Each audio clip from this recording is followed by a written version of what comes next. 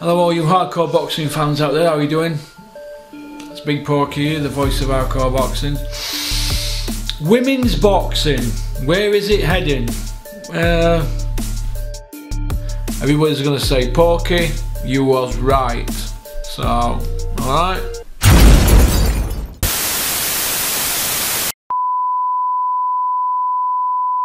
Hello all you hardcore boxing fans out there, how are you doing? It's Big P here. You know, the voice of hardcore boxing. Right, straight in, no messing about. The Matchroom show, the big comeback. All the glitz and glamour, fireworks, people walking about in masks, no fans. But we're really interested in just the fights, aren't we? Jordan Gill against Reece Bellotti, right?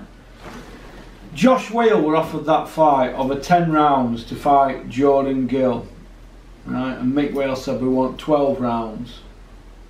They didn't want it, so they got Bellotti in because Jordan Gill's not a 12-round fighter yet. But now he's just done 10 rounds. They're talking about going for a European title. I can see where his team are coming from because he's just had 11 months on the sidelines, and you're not going to go straight in with a 12-rounder, are you? And there were no belt, were there? I don't think last night, were there? So, but it is what it is, isn't it? But the point I want to make is, did Jordan Gill look good? Looked like a sparring session to him, didn't it? To me, I don't think they were both fantastic, but he did. He got the win, and that's all that counts, isn't it? Maybe he were a bit unlucky with being ill and having insomnia the last time, but I don't believe that. I don't believe it. I think that's just something that they've spun. I always go against the grain though, don't I? So, but he'll move on now to a European title. That's what his trainer Dave Caldwell's calling for. So good luck to him. Reece Bellotti, I don't know where he goes now. Probably Skid Row. Now, after that fight, we had Smith against Bennett. Dalton Smith's a Sheffield kid. He's only had a handful of fights. He's fighting Bennett. He was there to get knocked out, and as I predicted, he got iced. So I wish him well. Dalton Smith, people are maybe getting carried away with him. Let's judge him after he's had 15 fights, or 10 and 15. Let's see him have another handful of fights. He's probably going to fight somebody the same as who he's just fought again. But we'll see, won't we? But he did what he had to do. Good luck to him. The third fight was Wardley against Viali. Viali was, I believe, a top amateur. He went gold medal in Commonwealth, and he should have gone to the London Olympics. That was years ago, wasn't it? He's not really achieved what he should have achieved. He was there to lose, in my opinion, but he was telling people he was there to win.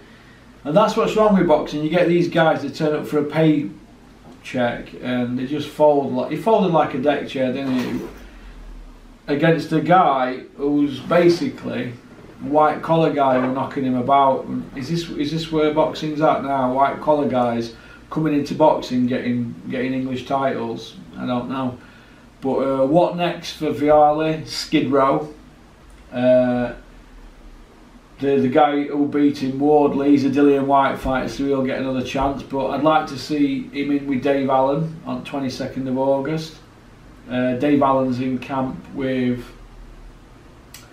Povetkin, so he's already there in shape. Wardley's already in shape. It's only, what, 2 or 3 weeks away. I think Dave Allen ices Fabio Wardley. If he don't, he needs to pack in as well. He'll end up on Skid Row. James Tennyson against Gavin Gwynn. I thought that were a mismatch. People were talking about it. It was going to be this big tear up and a war. Well, it was a mismatch in my opinion, and Tennyson blew him away. So what next for Tennyson? He'll probably go on to fight an eliminator or probably go pick up a belt. What next for Gavin Gwynn? Skid Row. So, moving on to the main event, Ted Cheeseman against Sam Eggington. I said in my video other day we're going to be the omelette, and they both mashed each other up into an omelette. So Ted Cheeseman won on points. Did I have him winning on points? Yes, but people I know had Eggington winning. But will Eggington come again? Yeah. Is Eggington on Skid Row next? No. He's Barry Hearn's pet project. They'll keep wheeling him out now as a gatekeeper. So, but it is what it is, isn't it? So, Cheeseman, he'll go on to fight, I don't know, probably defend his belt or fight for another belt. But I'd like to see him in an eliminator for a proper belt. But if you look at Cheeseman and you look at Eggington, the 24 and 26, they've both been knocked about, haven't they? And like I said, they call it the omelette. Cheeseman's only going to be in fights now where he's going to be in tear-ups. They're not going to want stinkers. In Eggington, he's just going to be in tear-ups. They're probably going to have a rematch, so because the commentary were heading that way. They're trying to sell you a rematch straight away. But I wish them both well. That's a Fight of the Year candidate. In fact, it probably wins Fight of the Year. But Eddie Hearn loves a rematch, and he'll look to do that again because it does what it says on tin, and we'll all tune in. The show as a whole, I'm going to give an 8.5 out of 10 through gritted teeth. But I'm going to give it an 8.5 out of 10 because the whole setting of it were alright, and there were fights were good fights, good evenly matched fights. But they should have been doing this 10 years ago, shouldn't they? So, were it better than Frank Warren's show? Yes, it were better than Frank Warren's show, and that's got to be the yardstick now. Alright, the commentary I thought were poor. Adam Smith needs removing from his position, and Macklin is embarrassing. They're just reading off at scripts instead of telling the truth. They need to watch back the things that they were saying. They were shocking how they're trying to narrate the story. It's all lies and rubbish. Alright, so peace out. Keep on trucking, keep supporting boxing. Don't have nightmares.